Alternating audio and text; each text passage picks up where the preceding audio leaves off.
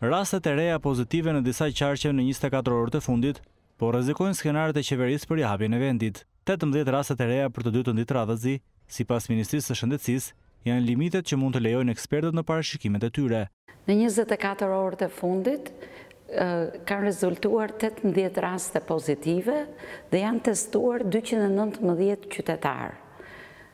Rastet pozitive kanë rezultuar në Durres 7 raste, të cilat janë në një fasoneri dhe janë kontakte të një rasti të meparshme.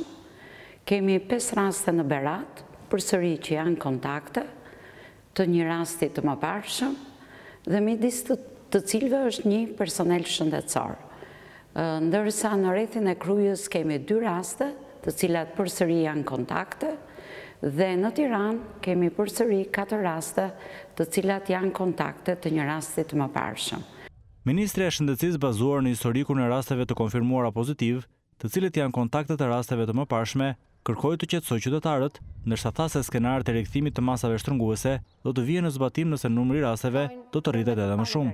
Sigurisht që nuk ka vend për alarm, por ama jemi në një moment kur nevojitet pergjegjshmeri.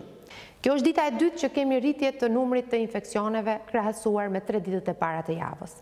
Është maksimumi i lejuar në skenaret tonë të rihapjes.